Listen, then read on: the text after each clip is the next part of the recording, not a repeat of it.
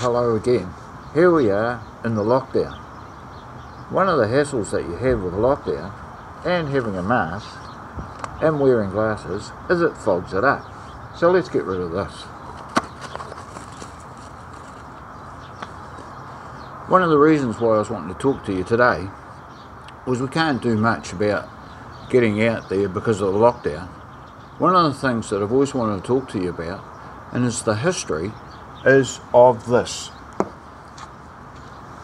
That there goes back to the 1950s, and there's a car that's in the American Museum to this day, and what I'm talking about is the red metal flake. It was the first car, hot rod, that was made in America, and they decided to have a go at doing red metal flake. So let's get into it and have a look and see how this was all come about and the history of it. Boom.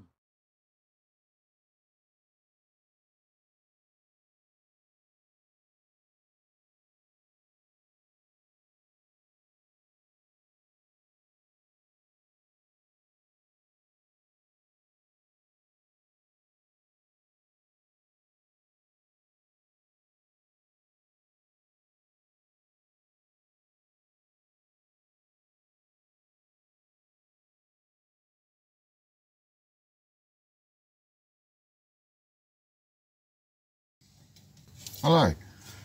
What I was going to show you here is I was going to have an attempt at actually making old-fashioned metal flake.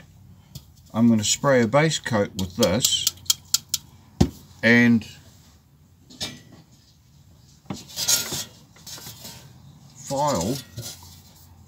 get my filings off this of aluminium,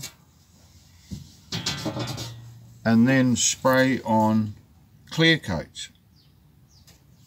So let's get into it and try it and see how it goes.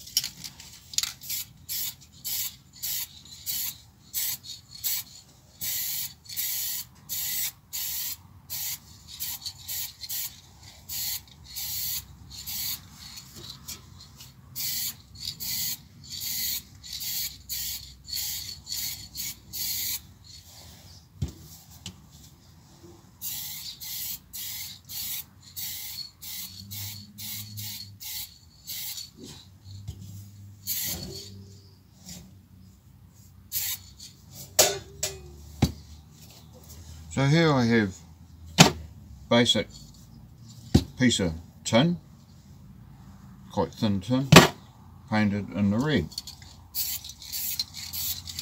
I'll use that as a base coat and let it dry for a bit, and